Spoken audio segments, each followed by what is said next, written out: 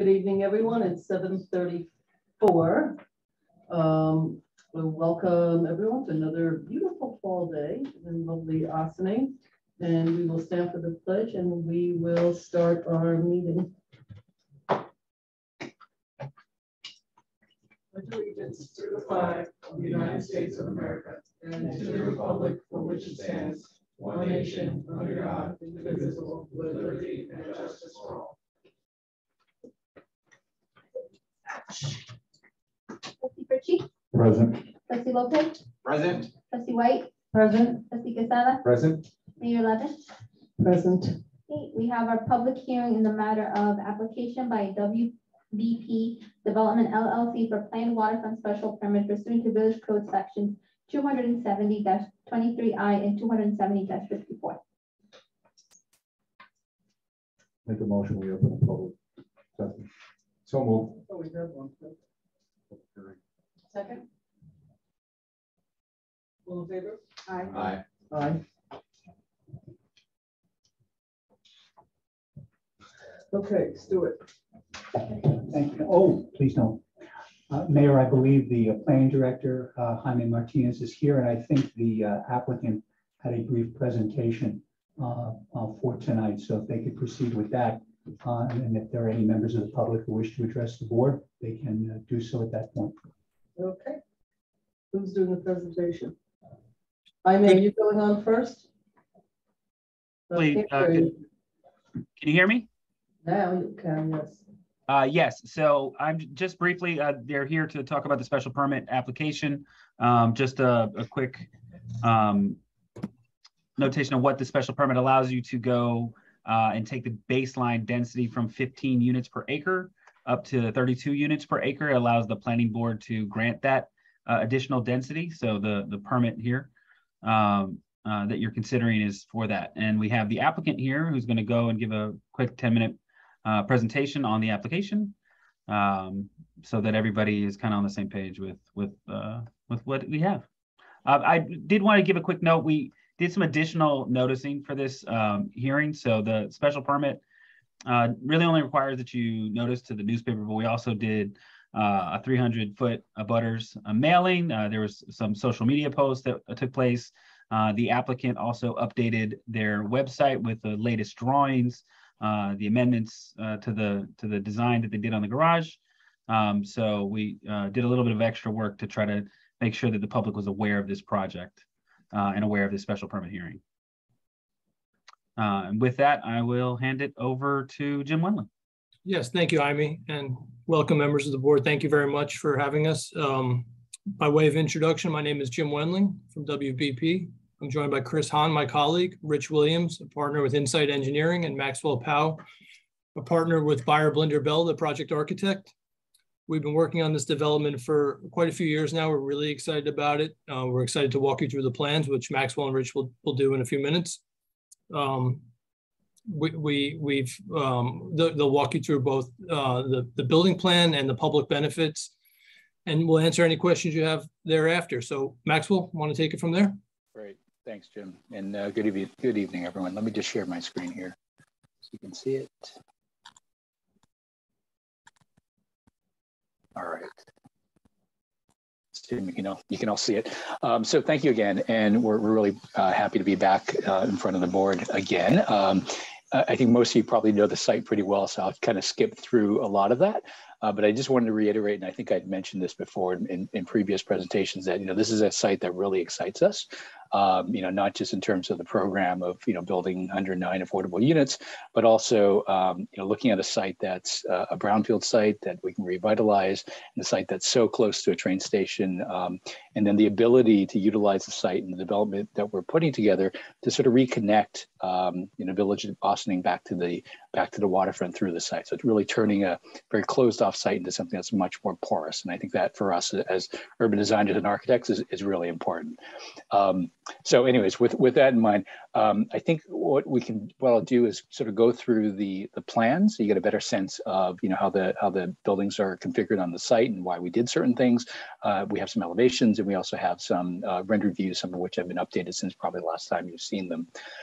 So one of the things, when we first looked at the site was to take a look at, where the building should be on the site, right? Obviously, there's sort of this, really wonderful natural preserve on the eastern half of the site, and then sort of the western half of the site, currently occupied by the DPW yard. So, when we started thinking about the placement of the buildings, it became pretty obvious that, the development should stay on largely within the area that the DPW site was, and largely because that area was the most flat and also already sort of pre-developed as well, right? So you'll see that on either side of the Sing Sing Kill, there are sort of, there's a building on either side. On the northern side is the garage, which will be a 4-level garage, and in terms of massing, it's about 3 stories tall, which will house the majority of the parking spaces, not only for the building, but also for the top level, which will comprise of 45 public spaces. And then on the south side of the Sing Sing Kill is the residential building, which is an 8-story building that steps up as we go from the western side towards the eastern side, sort of in lockstep with the way that Main Street rises up in elevation. So the building sort of terraces up from, from grade up to 5 to 6 to 7 to 8 stories, and it sort of terraces the building up. And I think you'll see what that does architecturally, which we think is really interesting and really quite unique for the site. So if we move to the ground floor, this is the ground floor plan. I'll zoom in a little bit so it's a little bit easier to see. One of the things that we were really adamant about in working with Walter Partners was to ensure that the experience on the promenade, the experience along the Kill, felt public, right? And that was really important. And we did that in a couple of ways. One was to ensure that we had active uses fronting the promenade and fronting the Sing Sing Kill, right? So one of the things we did was to ensure that the retail that we had on the corner that was fronting Water Street turned its corner and turned its way facing the Sing Sing Kill. Has a little bit of a setback, so if there were tables and chairs that wanted to spill out into that way, it made it feel a little more public. The middle part of the building comprised of the residential lobby, which of course would be open 24 hours a day, with some amenities that would front onto that as well. And then most importantly, we placed the community facility space, which is about 3750, on the far eastern end of the building. And we thought that was really important because that really sort of ensured that there was a public use further into the site and closest to the connection to the Sing Sing Kill Greenway. Right, so we thought that was really important to really activate the frontage of the canalway with these uses. On the other side of the building, since we don't have a basement or a cellar in the project, we do have obviously incoming services, back of house, all the other things that you need for a building to function properly. So we do have all of that placed on the backside, sort of in the bottom of the cliff, I guess, coming off of Main Street, with the big grade change from Main Street down to the ground level here. We also have a fire lane, which also has a component which allows us to do some loading. So for move-ins, for instance, into the building, a truck could park there, we can move people in easily. We also have reserved spaces for about 3 additional ADA spaces. So there's a van and 2 ADA accessible spaces, which would have a direct internal connection through the amenity space into the lobby. So there's, we recognize that with most of our parking in the garage across Sing Sing Kill, it'd still be good to have some additional accessible spaces that is right there within the building. So that's all accessible from the ground level. And then just a note about the garage. So again, the garage is 4 levels of parking. It's sort of nestled into Central Avenue as Central Avenue sort of gradually slopes up as well. So what it allows us to do is to access each level directly off of Central Avenue or off of Water Street and not require any internal ramping or any of that sort of space within the garage. So let me just zoom back out. So that's the ground floor. So when we get to the second floor, you can start to see the configuration of the residential building itself. So it's comprised of 41 bedrooms, 62 bedrooms, and 9 3 bedrooms within the residential component. This is the biggest footprint that we have. And as we go up in the plan, you'll see that the building starts to step back towards the right. This is the second floor of the garage, which you can see there's an access point curb cut on Central Avenue that gets you to this level here. So as we make our way up, this happens to be the 5th floor plan. You can start to see that the building starts to set back. There's a small terrace here that's going to be used for the residences. And as we continue to go up, the building sets back again. So you can see by the 7th floor, there's a much larger terrace also used by the residents here that the building starts to step back. And if we go up to the 8th floor, it steps back again, right? So then this roof here is being used for solar panels, and there's also additional panels up on the top part of the building as well. So those were the plans. Architecturally, I think we had previously presented, sort of the importance in our mind of a building that's up to date, but also a building that picks up on the hues and materiality and sort of the texture of the buildings around us. So you'll notice that we are using a brick facade. So I'll zoom a little bit.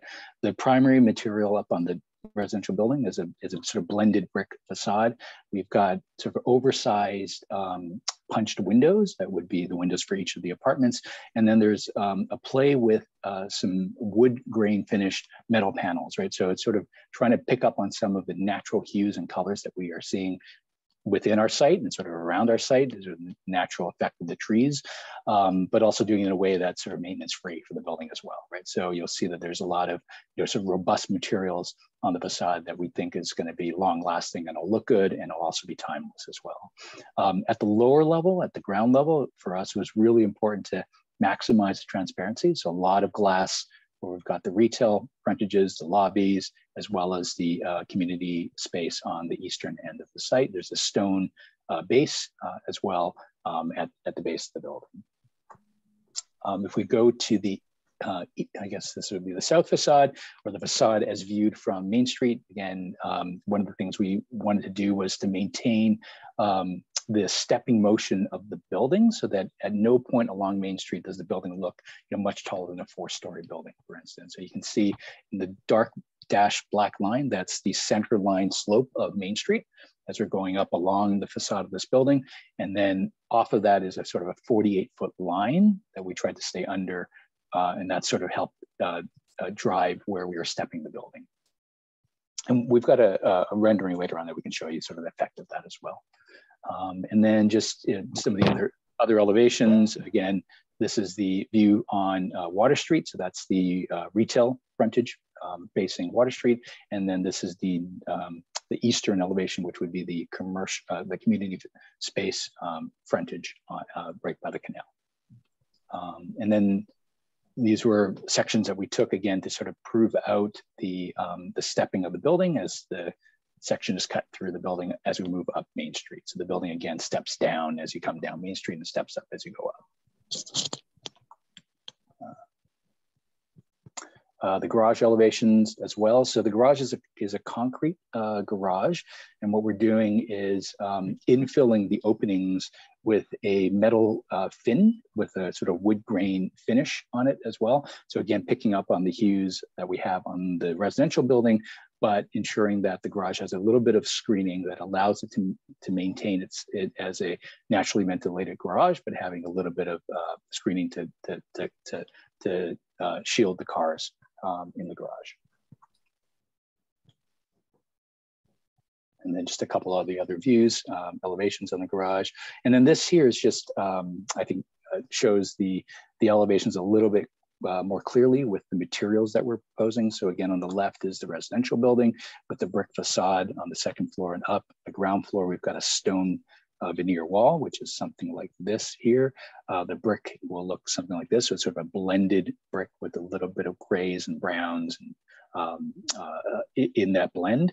And then these panels here that look like wood are actually aluminum panels that have a wood color finish on there, again, to sort of bring back some of that natural coloration and hues, but in a way that is maintenance free for the building. And then on the right is a blow up of the garage bay. So this is one typical bay on the garage with the concrete structure, but having these fins that come in sort of a thin and a wider fin that would sort of create these a slat effect on the garage. And when you view it in an oblique manner, it actually feels a lot more solid. And then when you view it like sort of like this in elevation, it feels a lot more open, which we think is a nice effect as well. Right, so some of these you've seen before. This is just sort of a before and after series of renderings that we put together. This is the corner of Water and Central Avenue. And this is the proposed design with the building stepping up along Main Street as we go up, and then the garage on the left. This is the stair and elevator tower for the garage. So every floor will have accessible access back down to grade, and that's obviously very important. And that will bring you back to the canalway and the promenade. This is a view if you were looking sort of straight at the canal as you're coming off of Water Street. And this is the view as proposed, the canalway rebuilt on the left here. This is the retail space on the corner that's turning its corner from Water Street up the canal. And then if we walk further up on the promenade, you'll get to the residential entry, which is right here on the right. And then the community space is just further along at the end of the building. And if you keep walking further along, you'll hit the preserve as well as the connection through the preserve underneath the Central Avenue Arch back to the existing Sing Sing Kill Greenway. We also did a view on Central Avenue looking sort of down as you're kind of going down Central Avenue towards the waterfront to get a sense of the garage being sort of tucked into the garage sort of rises up as it gets towards the corner. And then it sort of becomes a single story garage as you make your way up Central Avenue. This is the view from Main and Water Street looking up Main Street. And you can see the building, the garage is here on the left, and then this is the building on the right. So again, it feels like a 4-story building as you're going up because of the stepping massing of the building. And then this is the view from Main and Secor looking sort of down towards the waterfront currently.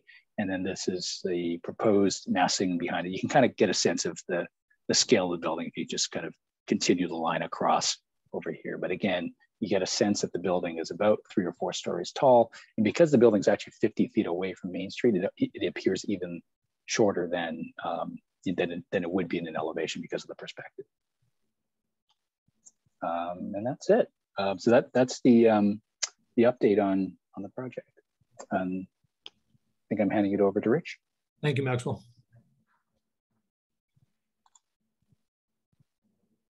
Rich, you're on mute. Thanks, Jim. Just to switch over the screen share for a second.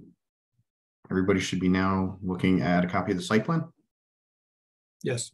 Okay. So just to touch on a couple of points, the total property is 3.2 acres. As part of our application, there is a proposed subdivision that I just want to put out to the board and the public. We're proposing to subdivide the 3.2 acre property into 2 lots. In eastern half, which will be retained by the village, which comprises the majority of the forested area on site, which will allow that to be preserved. And the western half of the property, which is primarily the DPW yard, where the parking garage and the mixed use building will be located. On the eastern half of the site, we do have a series of public benefits being proposed. We have the Sing Sing Kill Greenway extension, which is shown here and comes through the site. That's going to land on grade about here and then continue down to the promenade that Maxwell had described in a few minutes ago. Also located on this eastern parcel is a series of debris piers. These piers were designed in concert and with the help of the village DPW. We spent a lot of time looking to understand some of the historic flooding that had happened down on Water Street, particularly at the Water Street culvert, and the cause of it, which happened to be during the first flush of storm events, as a lot of debris came down through the Sing Sing Kill and clogged at the culvert. So these piers are being designed to help catch that debris farther upstream where there's a larger valley, and the ability to trap that debris to help alleviate the Water Street culvert flooding, create a safer site for us, and create a better condition for the community as a whole. Working hand in hand with those debris piers is a stilling basin that we're going to be creating to the side of the kill. We're going to create a deeper basin off to the side of the kill to minimize any impacts to the kill itself, and then make it an integral part of the Sing Sing Kill. The intention of this basin is to offer a little bit more cross-sectional area and depth to allow some of that debris to settle out and be collected and maintained.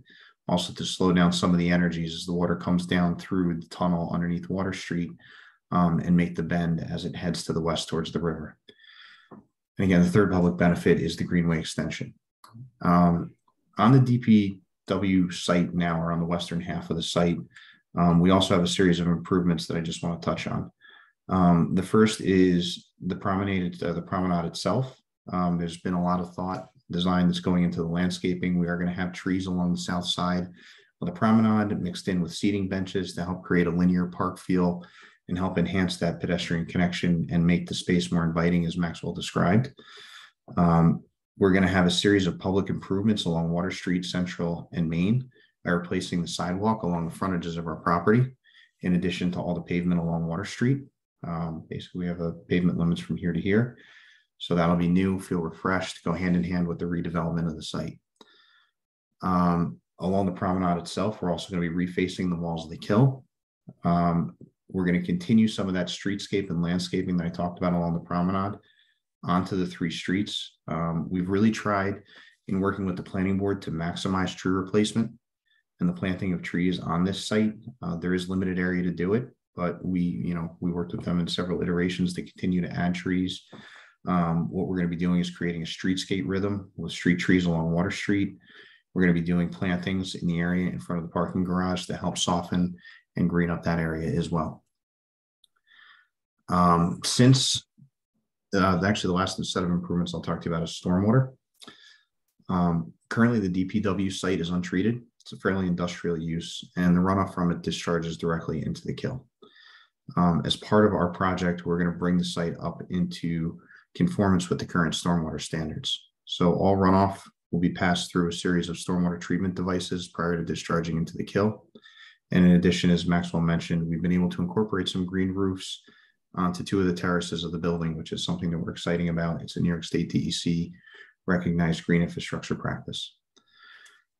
Since we started this process, we've had a number of opportunities to gain public input. There was a series of public informational sessions as part of the RFP process and following the RFP process. We've been before the planning board numerous times. Planning board has issued a negative declaration for this project. We've been before the EAC, who has issued a letter with respect to this project being in conformance with the LWRP. We've met with the zoning board twice to review the variances for the project. There are several variances that are necessary. One, because of the subdivision decreasing the lot size, as well as the irregular nature of the site with the Kill forming a divide, as well as trying to mirror where the existing buildings are located and redevelop the site primarily on this western portion here. The ZBA in both deliberations has been supportive of the project and the variances we're happy to report. We've also worked with the fire department. We've met with them at staff meetings numerous times. We also had an on-site test where we set up a simulation or mock of the site and brought the aerial apparatus out to make sure turning maneuvers would work. This latest plan you see before you has a redesigned bridge reconfiguration to facilitate the fire department access based on our discussions. We've recently resubmitted plans to the village to make sure that there aren't any additional comments, or if they are, we'll continue to work with the fire department on their concerns. And last, I just want to touch on the floodplain because of our proximity to the Hudson River. As part of all our studies and analyses provided, we did do a full floodplain analysis, one, because it's important to us as designers and our clients as developers to create a safe place for residents and the public to enjoy, but also we wanted to make sure we met the requirements of your floodplain development ordinance, which we do. So I think with that, I'll turn it back over to Jim, but we're happy to answer any questions that the board or the public may have for us this evening. Thank you, Rich. Okay. I assume that's the end of the presentation? Yes? Yes, it is. Great. Well, really well done. Appreciate also all the commentary on all the community stakeholders and staff that were involved in this process. I'm going to open it up for conversation.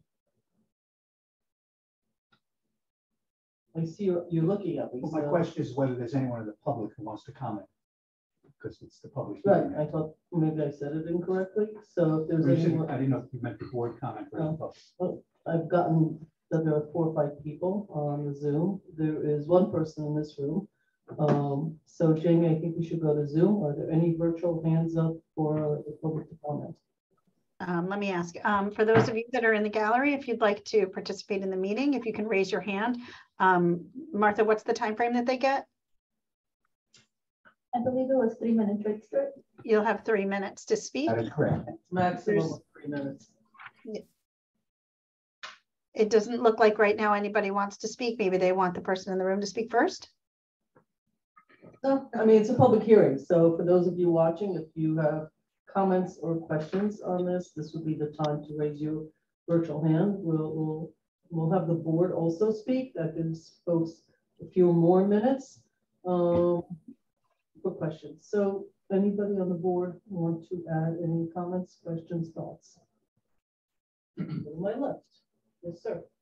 Just one question. The tie into Main Street, the bridge or path that was going to tie in on the upper levels. I didn't see any rendering on that. And is that still in the proposal? Yes, it is. It's coming in at the 5th floor of the building. Okay. So looking at that, the plot plan you had there, it looked like you had it on there. It is. I can reshare my screen and point out where it is. If Okay, I just wanted to, I He didn't just wants see to make it. sure it's there. I didn't see any It is rendering. So, okay, thank you. That's all I have. Thank you. Okay. And we were all very involved from day one of this with both the public engagement. There were about 6 of them. And as we've been going through this process, an initial all along, this is an update. So good to see a big update. Anybody else? Sir? Thank you. So I guess I have a few questions. Like maybe I have just 2 questions. I'll ask just 2 questions. Let me rephrase that. From the beginning of the project, from where this was first presented in front of us, what is the biggest change that you guys have made to the facades of the building itself? Just give me like a simple answer on that one. Maxwell, you want to take that? Sure. I mean, I think largely the material choices have been the same. It's been consistent. We have been working on the window spacings relative to the apartment layouts on the inside. So some of that has been modified, but there largely hasn't been a significant amount of change from what we had originally presented. Thank you.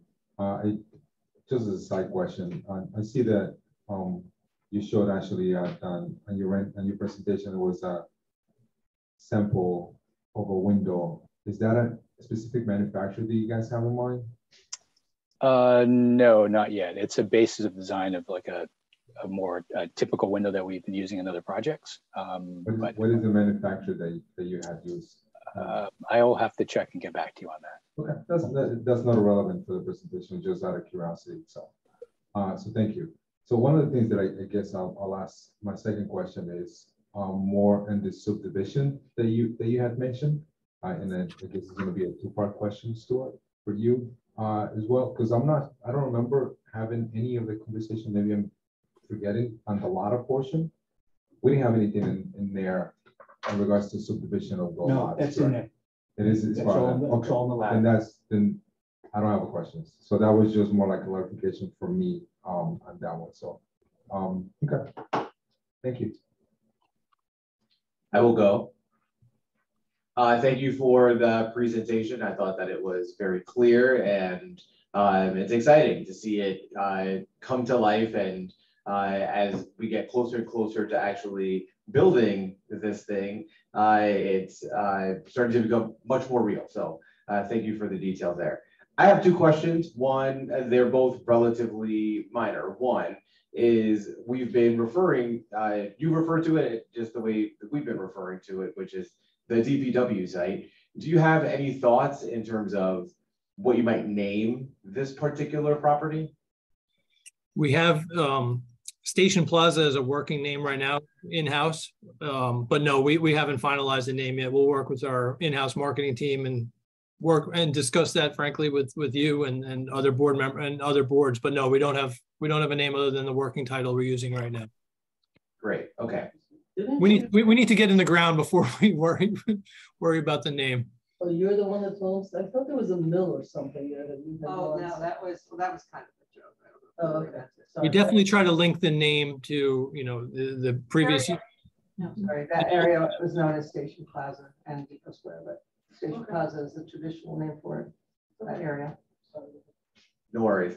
The second, the only not hesitation, but kind of open question that I heard was with respect to the fire department. Does that mean from all of the other land use boards, all of the other kind of bodies that you've gone to, those have pretty much been approved and solid, and really other than ensuring that the changes to the bridge are good with everyone, then that's the only remaining piece. Is that correct?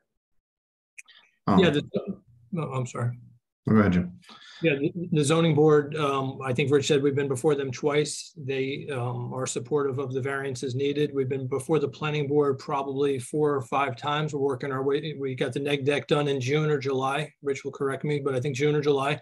And we're working through the site plan approval process now. We'll be back before them this month. And so we don't have any, there has not been a resolution passed, but we're well into the process with both ZBA and planning.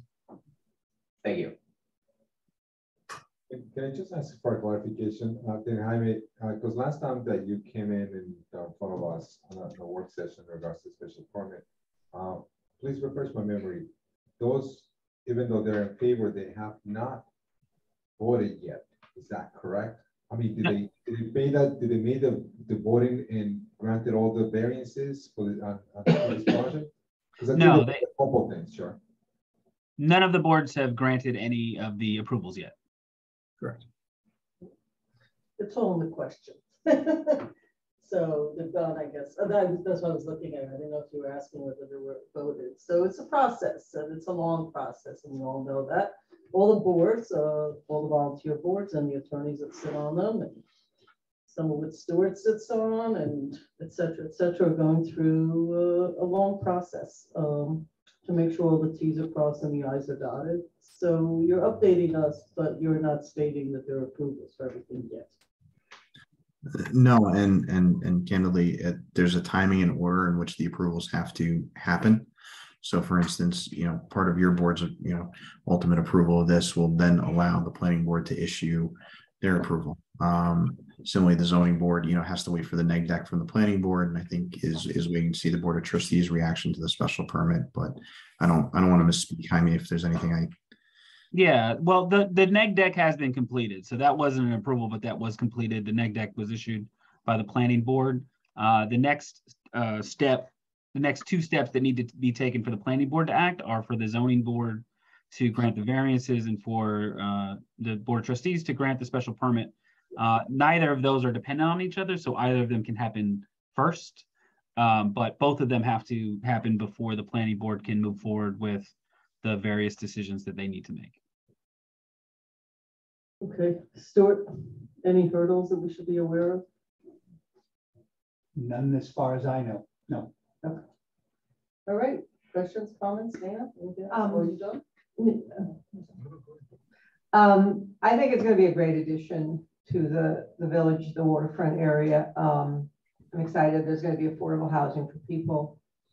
And I'm excited there's going to be that linear park and the greenway continuing down. And it's just going to be an awesome place to hang out, I think, on a nice day, depending on what kind of retail we get in there. Coffee, beer, whatever, I'll go for it. And I just think it's going to be super great place to just be. My other question, I'm also glad nothing historic is being torn down, but except a very old compost heap. But the garage, where the garage is going to be built, there is that structure, like a cinder block structure there, right? Nothing, overwhelmingly beautiful, but I know it's probably going to come down, right? So the question is, if there are things in there, they need to be removed at some point. The contents, I think there may be some items in the garage that we need to find a new home for. So just a thought. Okay. Don't throw anything away. That's what I'm saying. Understood. Okay. Well, I'll have to come get it off the curb. Okay, so was that you wanting to speak? No, I was just going to ask the board if we want to keep this public meeting open. Right, so I'm going to go back. So if anybody, we're going to close this meeting if we don't get any. We usually in the public space, in the public hearing like this, we would like to hear from the public. We want to give ample time. If there are no comments, we'll close it. But just one more round. Jamie, any virtual fans? No, Mayor, there aren't any virtual hands. So I, for one, don't find it necessary to keep this open. Everybody else feels. I have to say that not only am I happy to hear the updates, this is not an easy project. That was said many times in the beginning of this project. There are not a lot of developers and builders that can build something on two sides of flowing water. And I'm being polite when I say flowing water. It's a kill that is beautiful in its natural state, but it floods. It's got to be in a bad way over the many decades and longer. And frankly, finishing the walkway that you can now do circular, you could actually walk all the way down to the waterfront and maybe go up Main Street, maybe go to different parts of the waterfront, I think will be a really, really cool thing. So very excited, in addition to everything that Trustee White said. I don't want to be redundant here. So I think this is like great. I think the garage always scares me. I find garages to be, the technology of garages, they're not good looking. That's right on the waterfront. Tens of thousands of people take the train. They'll be seeing this structure. Garages tend to, I don't know.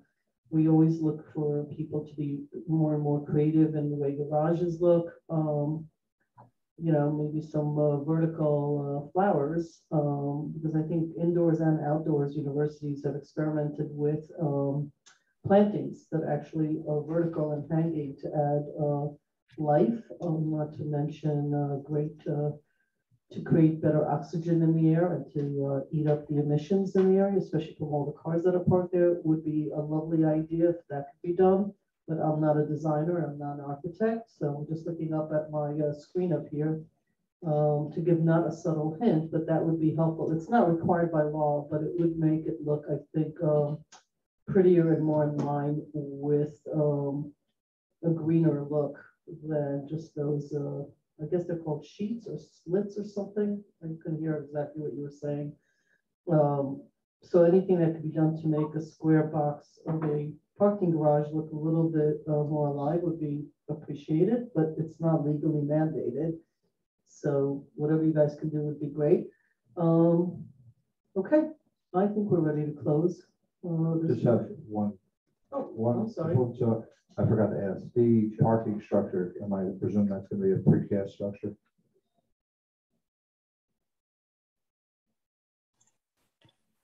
I think it's still being studied right now. Our initial assumption was a precast structure, but we're trying to figure out how easy that will be, given that we are literally kind of tucking into the side of the hill. So the construction is looking at it. What was the question, Maxwell? I didn't hear that. Precast, is precast being used for the garage? Got it, yep. All right. Okay, great. So we're ready to close. Actually, I would like to adjourn. What's happening? No, I was actually, no, my question was to the board, if we can adjourn this for at least until next meeting. Oh. Just to give that, pretty much just, yeah, thank you. Table this whole conclusion, just the whole meeting until next month, just to give the public a little bit more additional time, as we have said in meetings like this that sometimes people do not see the notices on time. I would like to, again, that's my request. If the rest of the board feels the other way. Looking towards Stuart. So Stuart, everything triggers a timeline, all the events, right? So if we wait another 2 weeks or whatever. Until November 2nd. I do want to point out, as Jaime said, 300-foot of butter notice, not required, was done here. Postings were done here, was done publicly. So there was a great deal of notice to the public, far more than is required for a special permit hearing. It's the board's decision what to do. This, if you would then be going to November 2nd, and if you go to November 2nd, then you'd be looking at the next planning board meeting. You do have a certain time frame within which you have to make your decision. You're well within that time frame at this point. But if there's a concern that the folks in the area have not heard about this, as the planning director said, and it was something that the mayor mentioned when the board was first considering calling for the public hearing, was to make sure that the public knows about this. And there was a lot of notice to that area But again, it's the board's call as to whether it wants to put this off for 2 weeks. But I do want to point out, there was the planning department and the applicant went above and beyond what's required by the code with regard to noticing for this particular public hearing. I have a question. Can we close the public hearing and leave it open for comment via email for a week? We may do that as well. Give people a chance, if they didn't see the meeting, they could watch it. If we don't get anything in a week, then that gives us time. In 2 weeks, we vote on it. Correct, Stuart?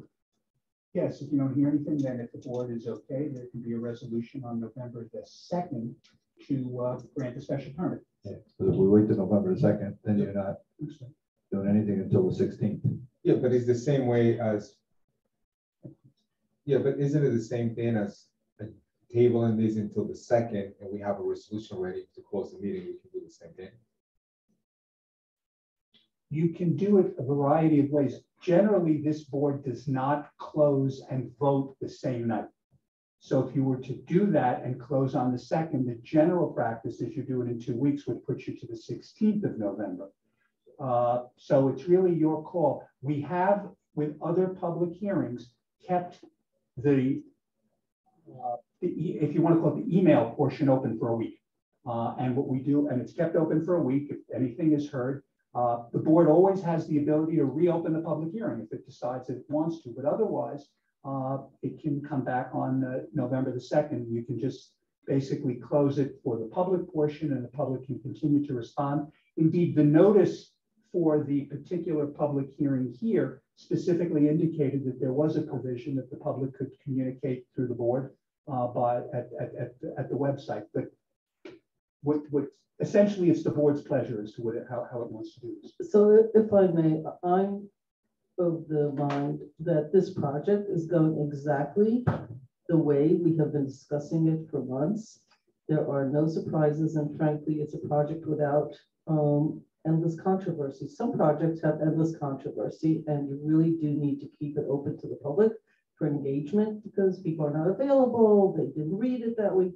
We have been discussing this for months and months, and there was so much public engagement, whether it should be affordable or market, whether it's too big, it's not big enough, more retail, less retail. So a lot of that conversation has already occurred. At this point, it is whether the developer is coming through and what we have promised the public. And as long as that is where we're heading, I mean, I have not received a single email about this project as far as a problem with the way the developer is developing based on commitments made.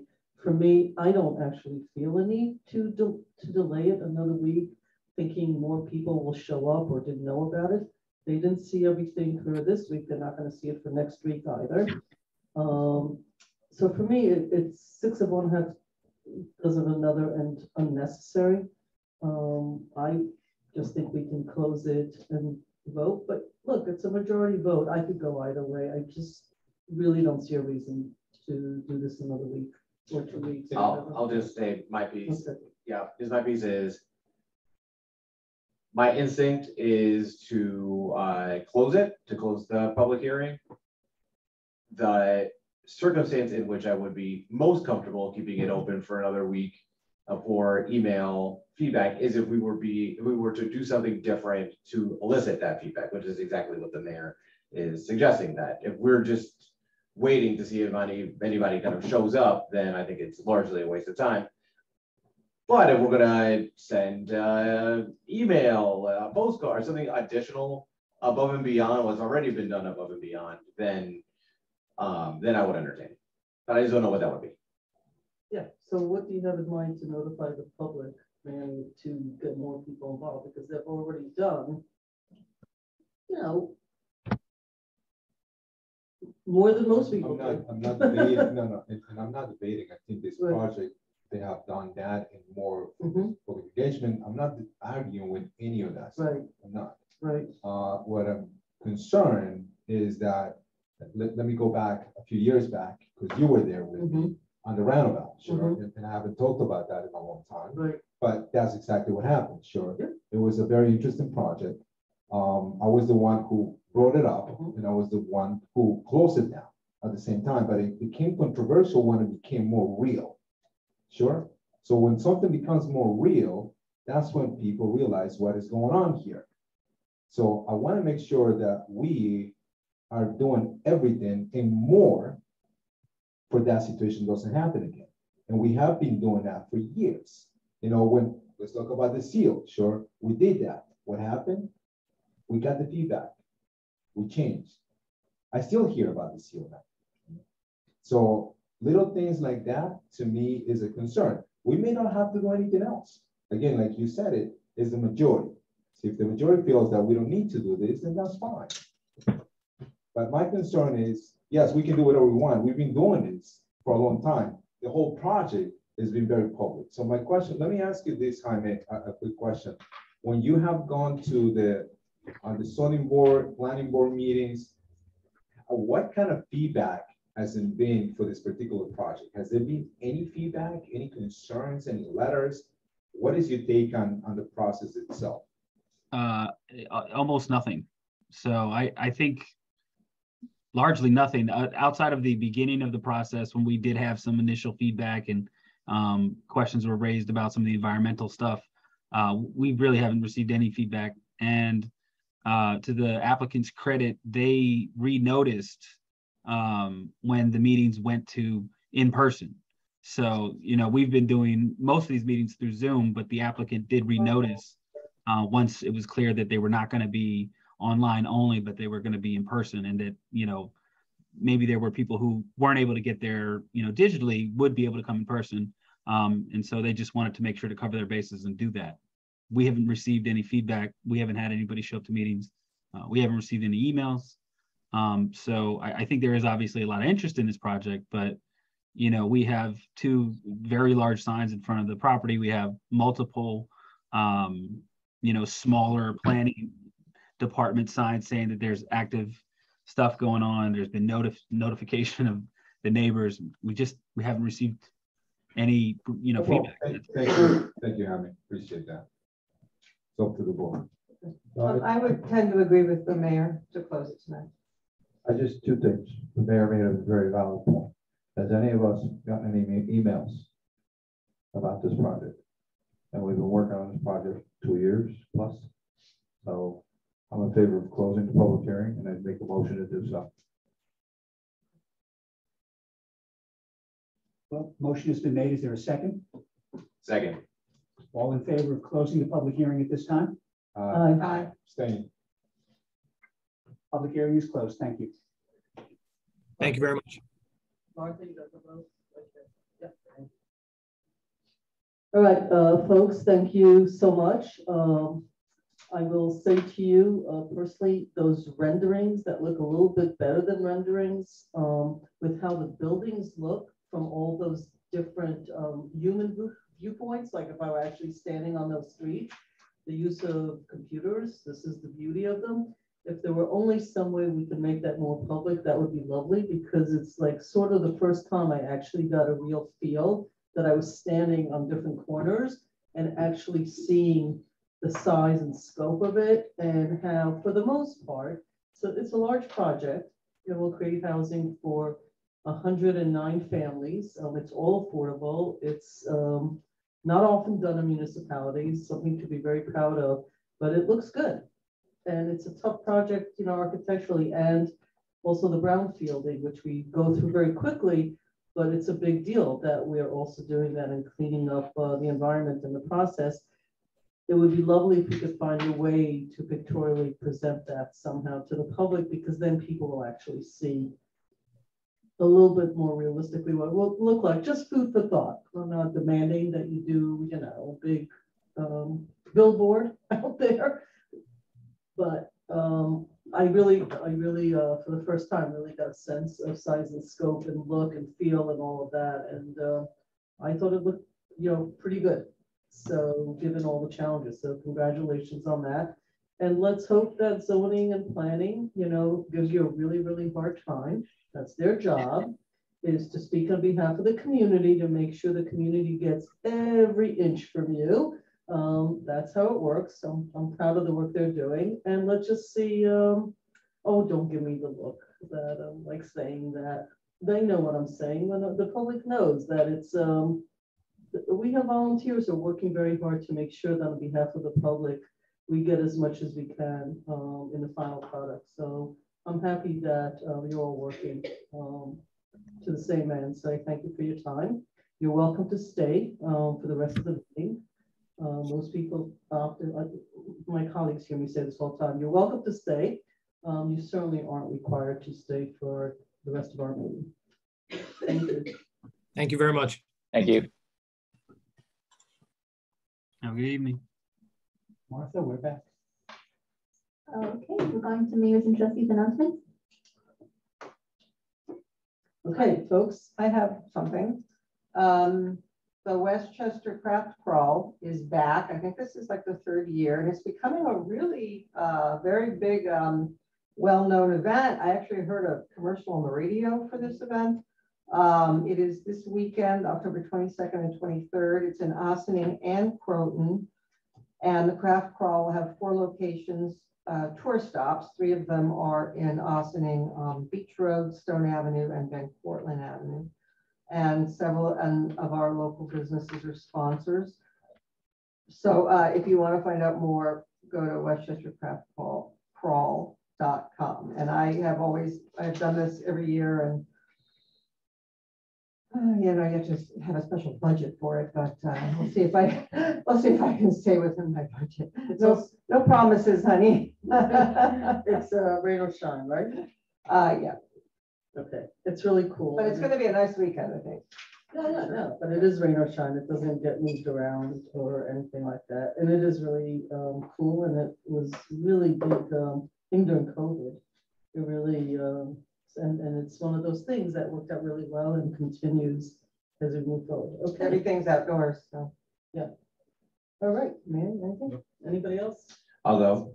Please. I'll make this announcement a couple of times, but on Tuesday, November 1st at 3:30 to 5 in the afternoon, Neighbors Link is having an open house at their new center in Ossining.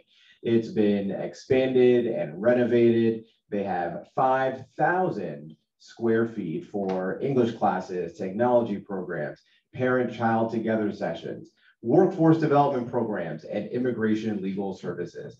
This is going to be a great event to check out this new space. This morning, I was at an event for Neighbors Link along with Ossining Town Supervisor Dana Levenberg on unaccompanied child migrants to the United States. And it is just heartbreaking and fascinating and frustrating, and the work that Neighbors Link, which for transparency purposes I'm on the board of, does with respect to not only unaccompanied child migrants, but the immigrant community broadly is incredible. So if you're able to come 3:30 on Tuesday, November 1st to the new open house, it's right across the street from the parking lot, and really excited to be there. Great, that's it. That's it? Yep. Great. So I don't actually have any announcements except my usual stay safe for Halloween. And I do hope everybody is enjoying all those wonderful, I'm going to call them sculptures, but they're actually the Halloween decorations all through. Maddie Sahaj and I spoke earlier today. We think, I hope I'm not hurting people's feelings here, Maddie, from previous years, but we think this is the best year. There is some really amazing, cool looking, that's why I'm calling them sculptures now, all through the village. I don't know other villages or towns or cities. Every community does something a little different for Halloween. It's a fun time. I will tell you that what I learned when I met with the Girl Scout Troop 1470 is that actually they use that as a education moment. It's not just Halloween. They actually have to come up with designs, build it, not get anything dirty, try to use recycled products. So it's really cool watching them sort of all come to an agreement where they each get their own sculpture to do. So shout out to the Girl Scouts. We have the largest Girl Scouts actually in the state of New York. It's something like 450 Girl Scout members. I wish I knew the numbers for the Boy Scouts. I just don't. I'm sorry about that, but that I did learn, and it's something to really be proud of. I myself was not a Boy Scout, but everyone else I knew was. So I think it's really cool. Next year, Maddie and I will volunteer to go and judge all of them. No way, never be a judge. And now when it comes to those things. Anyway, I think we're ready to go. Village Manager Karen DeTore. Thank you. Good evening, everybody. So this week we were notified that we were awarded a $50,000 grant as part of the DEC's Hudson River Estuary Program's local estuary stewardship program for the Ossining Riverfront Resilience Program. So this is something we tried for last year when we weren't able to get it, but we were successful this year, and this will enable us to work with our partners on the riverfront at Western Marina and Chatham Yacht Club to look for designs to create walkability along the riverfront, to continue walkability throughout Ossining, and then ultimately be able to connect community to community, but also do it in a way that's resilient and enhances our waterfront, but also protects it from future impacts of climate change and flooding, etc. So we're really excited about that. It's part of a larger effort we have to make sure that our waterfront is resilient, and obviously are part of our global effort to make sure that we're the greenest village in all of the world. So we're on our way. World now? Yes, the world. Why not? we're not necessarily going for the universe, but we might. Like person over here going, oh my God. I hope we get a trophy. So, well, we did also.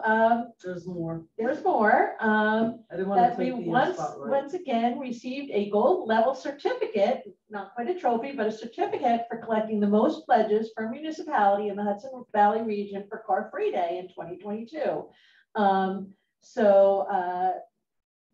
That was part of the 511 New York Rideshare program, and they commended us on our ability to get the most number of pledges for people who would not use cars that day or would minimize their use of cars. So that was good.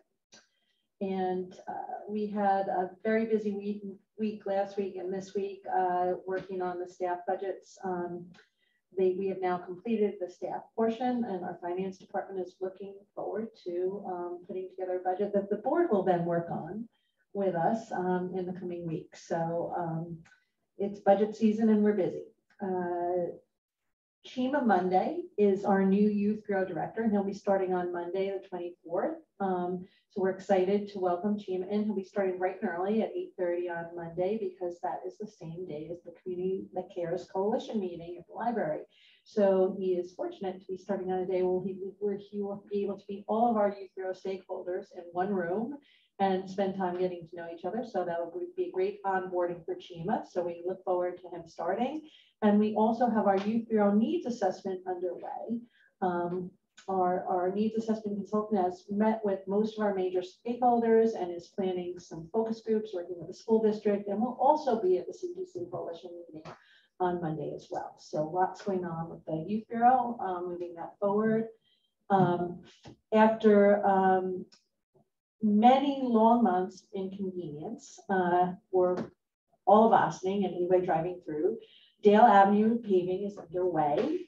And thank you to our elected official, Sandy Galiff, and our Chief of Staff, Jed Twill, along with our village mayor and trustees. A special shout out to Omar Lopez, who has taken this on as a personal cause, and our Director of Public Works, Paul Fraioli, as well as other neighborhood residents. We want to thank them for their lobbying efforts to get Con Ed and the New York State Department of Transportation to collaborate and assume full responsibility for curb-to-curb restoration of this well-traveled roadway. And finally, we also have our firehouse consolidation study is launched, and today Assistant Village Manager Maddie Zahach spent most of the day with the consultants and with the chiefs visiting our firehouses. So Maddie, perhaps you want to add a few words about your firehouse audit? Thank you, Karen. Karen. That was unexpected. Yeah, Didn't mean to put you on the spot. we started bright and early this morning. I was joined by incoming Chief Sorduzio. I don't know how we have so many chiefs. And then current Chief Gallery joined us also for the majority of the day. But Ken Gale, who's part of the consulting team and is their sort of facilities person, was able to actually take the checklist that they did in 2009 and sort of apply it going forward to say, have things gotten better, stayed the same, or worse in all the facilities. We certainly have some work to do. There's no question about it.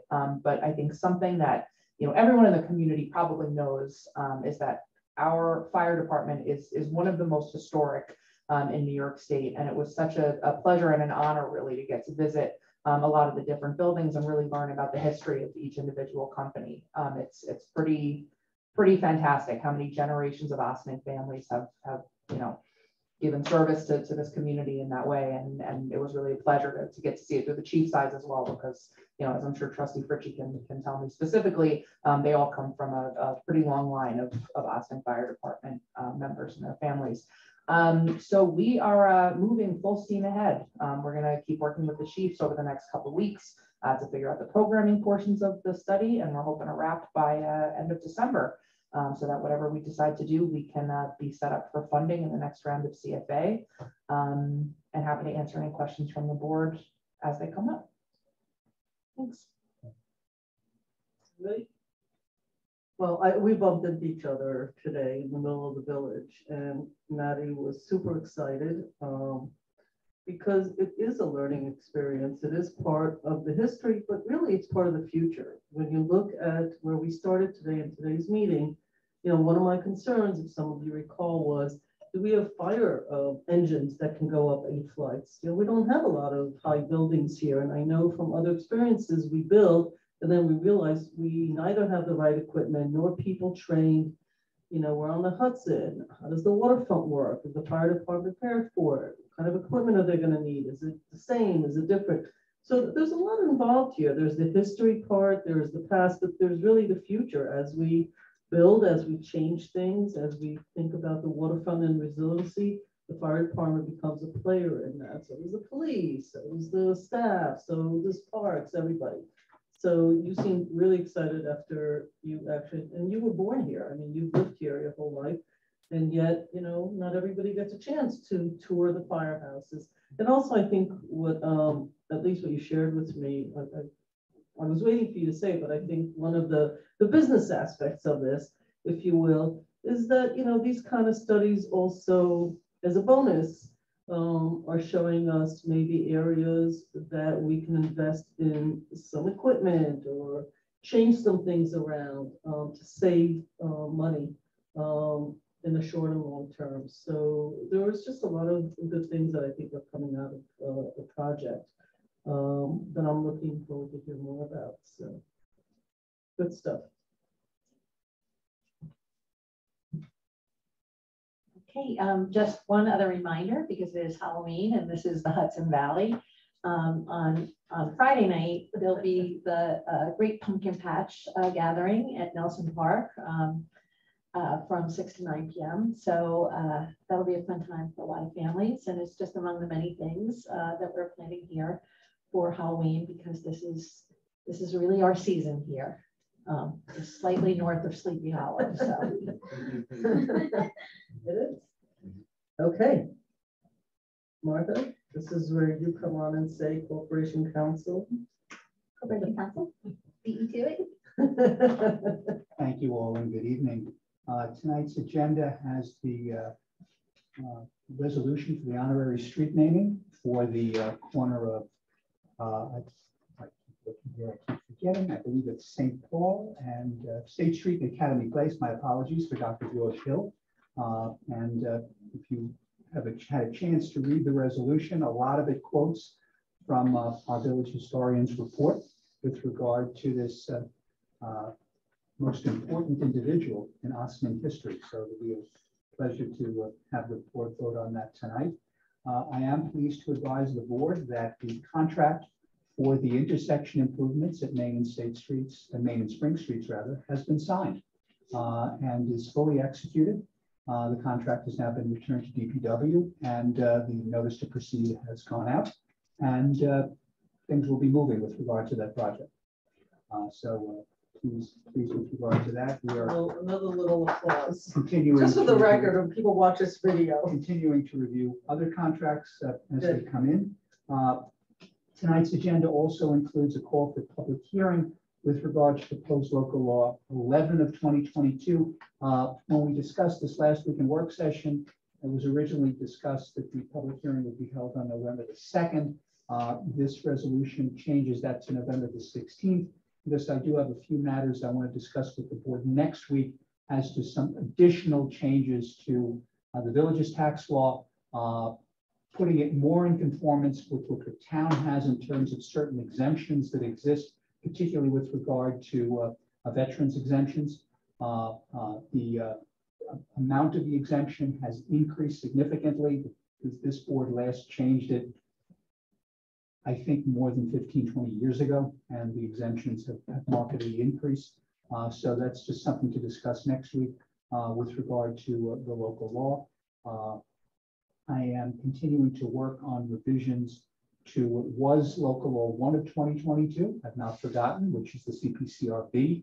It is my hope to have that also before the board next week so that they can see that, so that not only can the board see it, but that the PRAC can look at it as well at their meeting, which is November the 3rd. So we could, in terms of how things are going there. There is a planning board meeting. We were talking about the planning board before. The planning board meeting is this Tuesday, October 25th at 7 p.m. It is both live and via Zoom for folks who wish to watch. The agenda is online along with all documents associated with the various applications. So if you're interested, please feel free to watch, review, and if you have any questions, you can contact the planning department with regard to any matters that are on this week's agenda.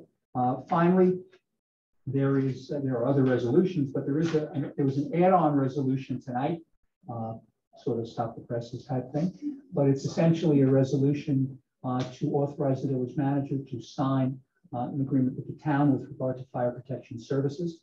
This will essentially tweak and update the agreement that was last put into place in 1997. So it will have a new date. It'll change the amount that the village gets from the town to basically deal with the current calculations that have been provided to us by the village treasurer. So that's on here so that we can keep that going. How long is it good for?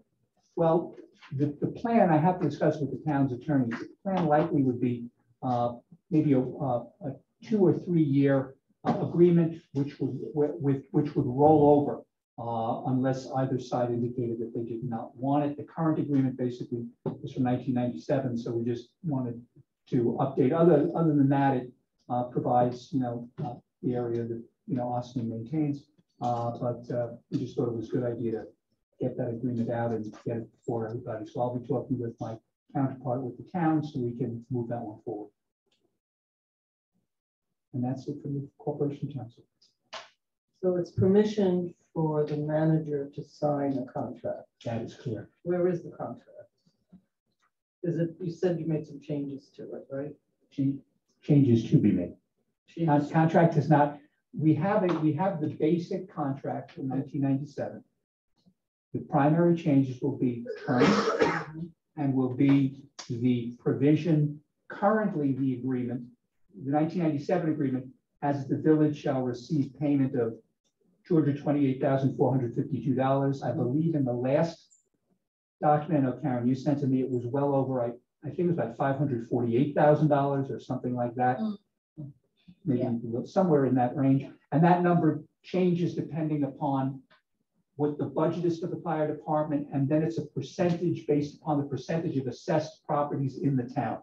Okay. That percentage formulates that. So we just want to sort of put that in there so that that number is there. But the rest of the agreement is effectively what it was back from 97. And we will have When we will obviously have an agreement for the board to review, but this just authorizes the village manager to sign such an agreement.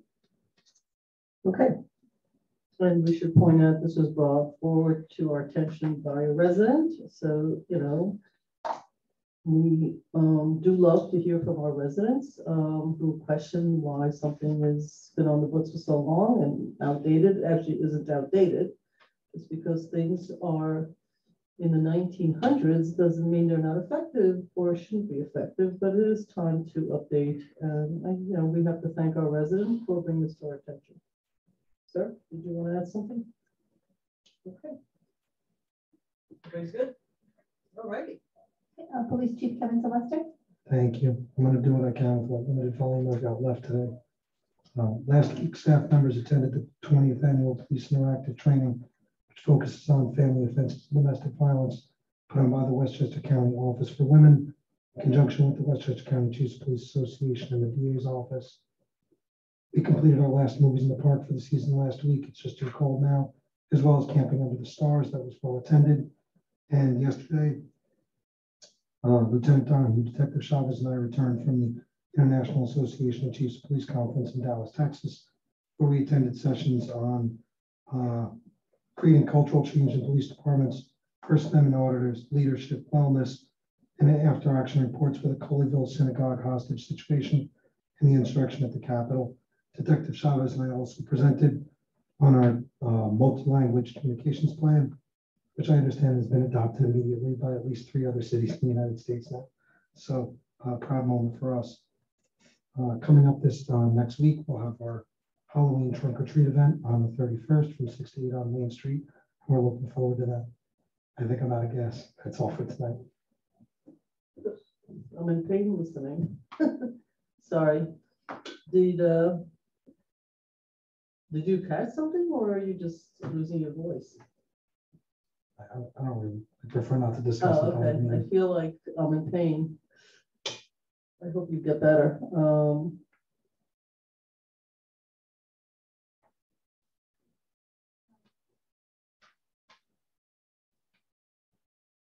Is there anybody who would like to make an organizational announcement? You can raise your virtual hand. Is there anybody, Jane?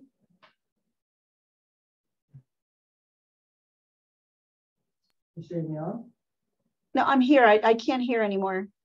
Oh, hello. Can you hear me now? Yes, I can hear you now. Oh, okay. Is there anybody who would like to make an organizational announcement? Okay. It doesn't look like anyone in the gallery's got their hands up, okay, or their arm for that matter. Is there anybody here who would like to address the board on any of the resolutions on tonight's agenda? If so, please raise your virtual hand. Nobody? Okay. Going on to our village board resolutions, approve the minutes of October 6, 2022. As well as the board of trustees of the village of Austin hereby approve the minutes. I'm going to take a 5-minute break before you get going on this part.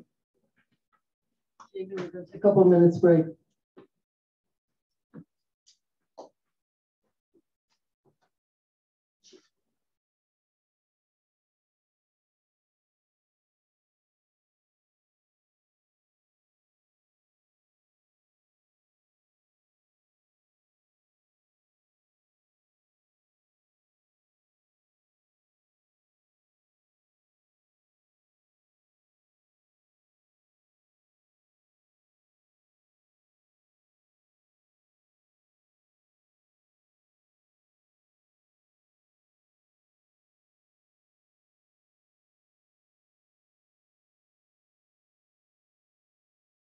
I'll tell you what. Setting expectations.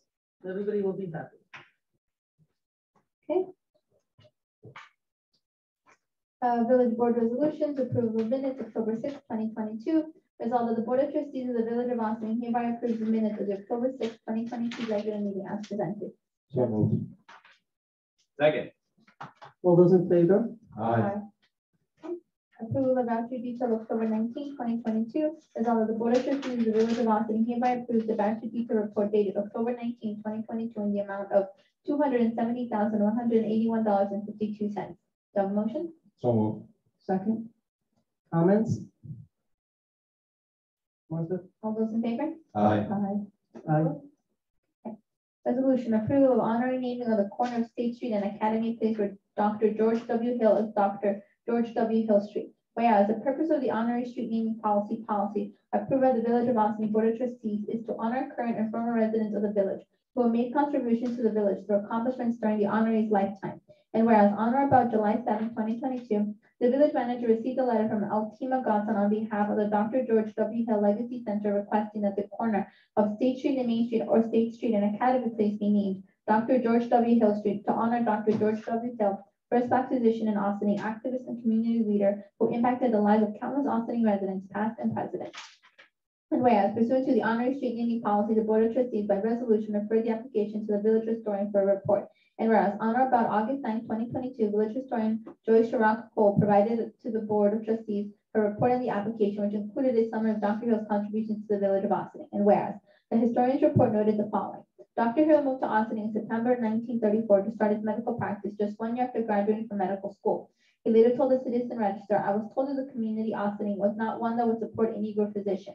It was a challenge. One of Dr. Hill's missions was to provide quality, affordable medical care to the Black community. Dr. Hill was more than a doctor to those who entrusted him with their care. He was a friend to the Austining community. It is almost impossible to talk to 10 people from old Austining that were not a patient or were brought into the world by Dr. Hill.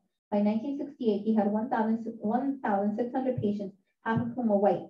He spearheaded many projects that addressed the social, economic, and advancement of the entire community with a practical focus on the Black community. He founded in 1938 the Austining Negro Civic Organization, which was instrumental in working with the village to dedicate a memorial in honor of the late Reverend Henry Edward George.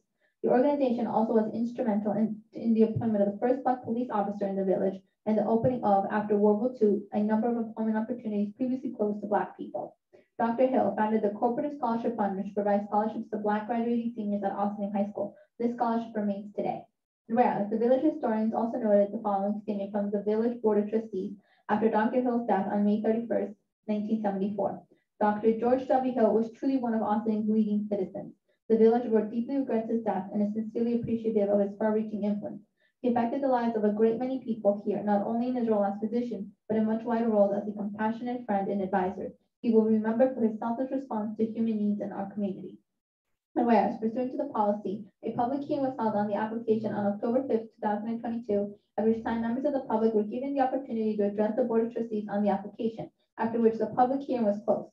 Now therefore be it resolved that the application for the honorary street naming of the corner of State Street and Academy Place as Dr. George W. Hill Street is granted, and be it further resolved that appropriate signage will be located at the aforementioned corner.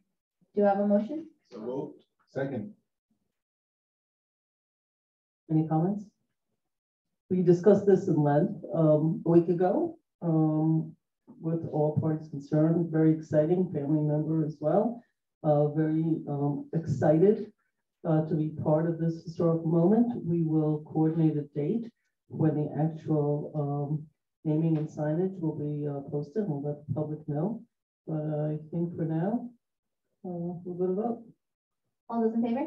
Aye. Opposed? Approval of awning permit for 125 Main Street, Realty Corp. Doka's Restaurant. Resolved that pursuant to the Village of Austin Code, Section 229-5, the Village of Austin Board of Trustees approves the application by 125 Main Street Realty Corp. On behalf of Doka's Restaurant, 125 Main Street, 89.19-6-5, for the installation of an awning in accord with the application received by the Village of Austin Building Department or about August 4th, 2022. So moved. Second. Comments? All those in favor? Aye. Opposed? Sorry. Call for a public hearing, proposed local law 11 of 2022, titled A Local Law Amending Chapter 241, Taxation of the Village of Austin Code. Resolved that the Board of Trustees of the Village of Austin hereby calls for a public hearing to take place at 7:30 p.m. on November 16, 2022, to consider proposed local law 1, 2022, titled A Local Law Amending Chapter 241, Taxation of the Village of Austin Code. Be further resolved that the members of the public are invited to attend the public hearing in person at the above referenced location, and be further resolved that for those members of the public who want to attend / participate in the public hearing remotely, access will be available via the Zoom platform, and be further resolved that comments regarding the proposed local law will be accepted by the Board of Trustees at bot@villageofaustining.org. Do I have a motion? So moved. Second. Comments? All those in favor?